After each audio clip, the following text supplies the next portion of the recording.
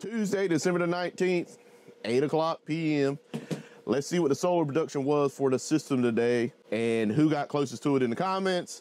I can already tell you right now, I didn't get it, I was off. So I guess that the system yesterday, even though it was about 145, that batteries were basically fully charged. I guess the load was a lot higher than I realized. I should have looked at our loads we were using yesterday. So it wasn't as high as I thought it was gonna be. It was more than yesterday, of course. And bam, as you can see, 96.1 kilowatt hours.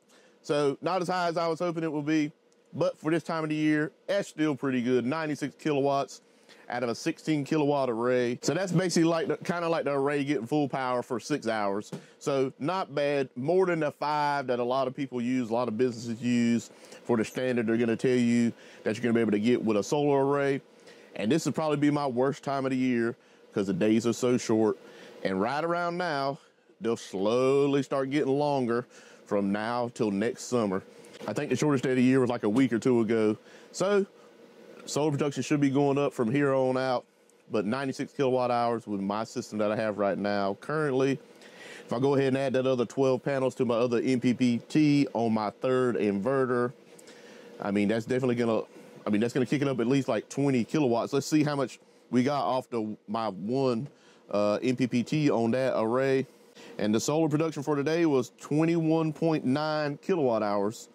So if we got another 21.9, and then what was it, 96.1?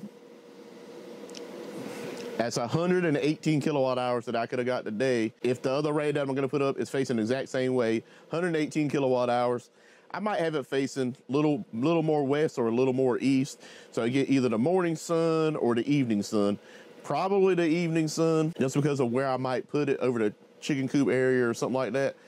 And that way, late in the evening, before it starts using up my batteries, I can use some more sun. I don't want them all facing the same way. During the middle of the day, I already had 13 kilowatt hours, basically of solar coming in. And you don't want so much coming in at a time. You'd rather have some coming in the middle of the day, some coming in the end of the day or the beginning, you know, if it's that much power. So I'm gonna try to probably do the evening. And that way, even if I don't get 118 kilowatt hours, let's say I get 112, but it's the right time that I'm getting it in. You know, it's better in the evening, so my battery's not dropping.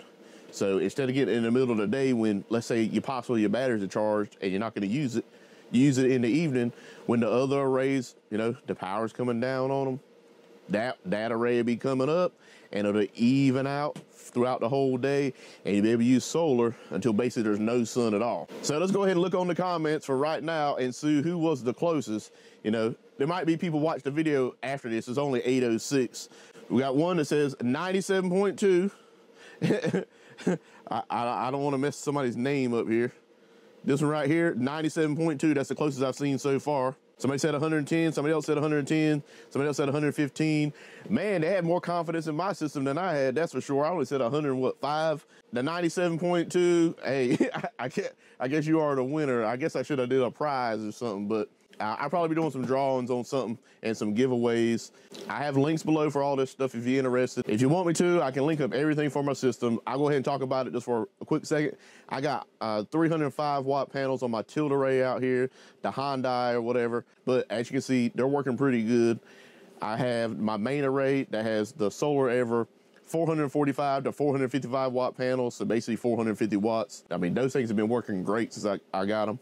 I've had some of those for like a couple of years now. They've been doing good, and they're still doing good. Then I got 3 of the EG4 6000XP inverters. Of course, I just got all those hooked up. If you're interested in that, I got a whole playlist basically of all the testing I've done with this thing so far, so go ahead and check that out. Then I have 85 kilowatt hours of batteries, mostly EG4, and I have one EG4 that's a waterproof. I got 3 of the new LLS batteries, and then the rest are basically Life Power 4.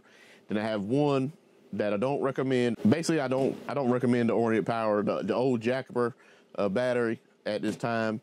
You know, maybe some of the new stuff's all right, but you know, hey, you can do that on your own. I just don't recommend it. Then we have a few people asking about cabling for the system.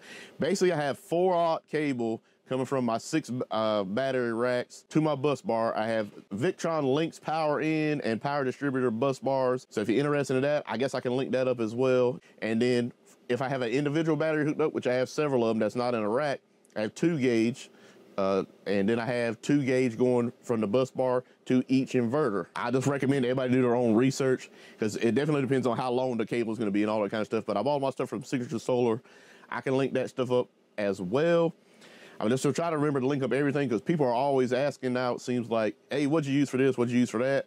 I'm gonna try to link it all. So if you're interested, go, link down in the description. And another thing, anybody that's gonna buy something, they got a holiday sale going on right now, 5% off, I think everything. And then if you use code Rodney Hunt, you get another $50 off for every order over $500.